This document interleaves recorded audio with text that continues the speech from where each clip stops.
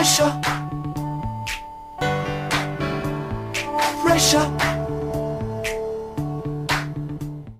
This is David. David is a carpenter with a wife and 2 kids.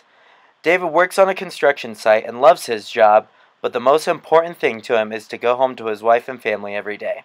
In order to do this, he must recognize hazards on a construction site like temperature, gravity, and even chemicals.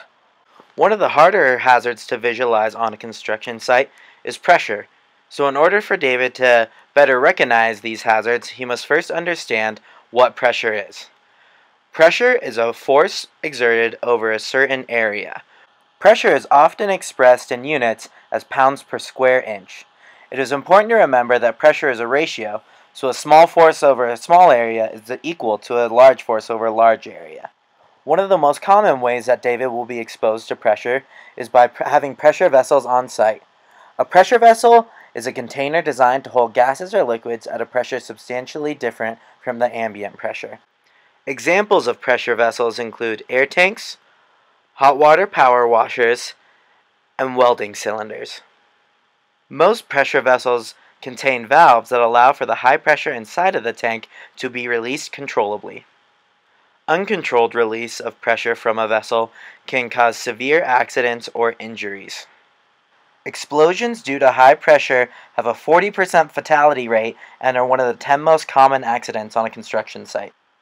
One of the most dangerous aspects of explosions are the high-speed projectiles released that can easily pierce through skin or vital organs of people standing nearby. The speed at which gas and projectiles leave a pressure vessel is often determined by the pressure differential between inside of the tank and the ambient air pressure outside of the tank. This slow-motion video helps us visualize how air moves from a tank that is pressurized at 60 psi through a 1/4 inch diameter valve. In this demonstration, we can see that air exits the tanks at similar speeds when the vessels have comparable pressures.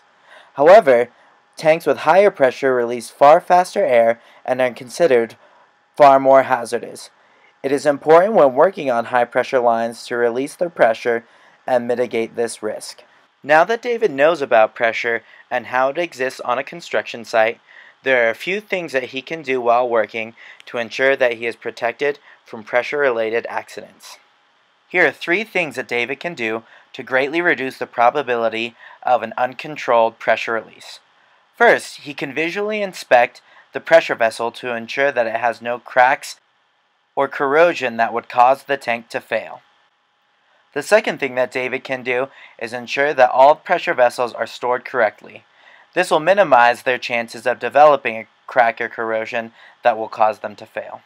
Finally, before David can maintain or work on any high-pressure tanks or pipelines, he must first depressurize the vessel. This ensures that if an uncontrollable release of pressure does occur, then it will happen at much slower speeds. Another form of pressure that David must be aware of on a construction site is soil pressure. Soil pressure is defined as the force spread over the area of a material that is necessary to keep it in an equilibrium state or stable. Usually soils are secured in all 6 directions by soil pressure, but when a soil is excavated, one of the restraining forces is removed, leaving the soil in an unstable condition. A trench collapse occurs when the force in one direction results in the overall ground movement. The collapse can happen within a blink of an eye or a 1/10 of a second. Soil is deceivingly heavy. In this video, we see 200 cubic feet of soil collapse weighing over 10 tons. The speed and force of trench collapses can cause severe injuries. Trench collapses are responsible for 35 fatalities annually in the United States alone. If a victim of a soil collapse is not killed by crushing forces, they will often die due to asphyxiation. This occurs because after one exhales, their lungs are not able to expand due to the massive amounts of pressure on their chest. In this demonstration, we see a man wearing a sphygmomanometer across his chest. This device is usually used to test blood pressure, but here it is mimicking the pressure applied to one's chest under certain soil depths. As the cuff expands, it becomes harder and harder to breathe.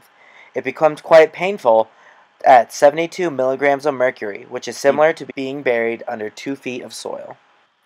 There are several ways in which soil can be excavated that will make it safe for David to do work inside of an excavated area.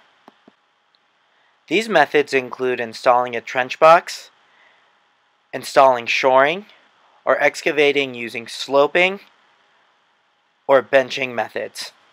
Now that David knows what pressure is and how it exists on a construction site, here are a few reminders about how he can stay safe. Let's remember that pressure is simply a force exerted over a certain area and is usually expressed in terms of pounds per square inch. Next, pressure exists in many kinds of ways on a construction site, but some of its more hazardous forms are pressure vessels and soil pressure. Since it is so difficult to visualize how much pressure is contained by a vessel, it is important to check the vessel's gauge, visually inspect the vessel for cracks or corrosion, and ensure that the vessel is being properly maintained and stored. Finally, when the soil is excavated, soil pressure creates an unstable condition. This condition can be controlled through the use of a trench box, shoring, sloping, or benching.